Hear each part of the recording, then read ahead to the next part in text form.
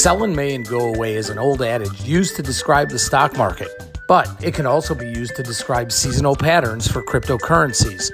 The summer months between June and September have historically brought significantly lower investor returns, and August and September are also the two worst months of the year for Bitcoin, dating all the way back to 2010. However, that is followed by two of the best performing months of the year, October and November. Why the pattern? Cryptocurrencies log reduced market liquidity during the summer months, and historically, the crypto market experiences a lull during summer, even in bullish years.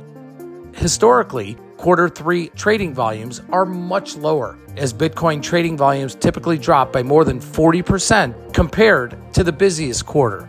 During periods of thin, light market participation, investors typically turn to defensive strategies to protect their capital, which can result in both increased volatility and quick price movements.